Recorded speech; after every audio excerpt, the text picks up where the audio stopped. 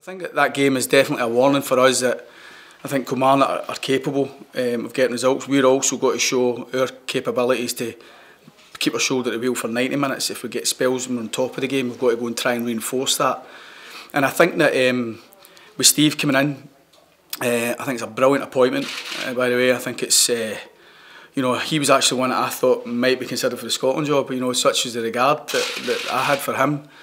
And having met Steve a couple of weeks ago at a development game, he's really enjoying being at Kilmarnock and getting his teeth into it. And I think you can see his way of working and how the team are set up. And he's seen some good results. Not always had the wins, but picked up some very good points and some decent performances there. So I think that may in turn make it an even tougher challenge. So I think that record we've had has been really strong over the last wee while.